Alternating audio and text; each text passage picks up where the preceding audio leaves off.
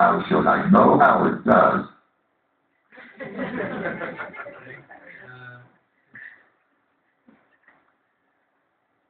Don't get metaphysical on me. So if you sort of, ask it around that subject, it will have kind of different responses.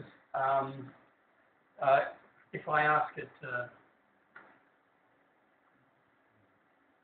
and also sometimes those responses will be exactly the same to exactly the same question, but sometimes there's a repertoire of responses that it selects from in its database.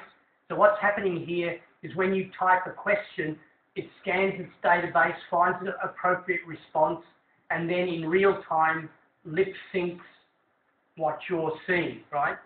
So if I ask it, who are you? That's not a meaningful question. What is important is what happens between you and me. It's what happens in the space between us that matters. In the medium of language within which we communicate, in the culture within which we've been conditioned at this point in time in our history. If I ask it,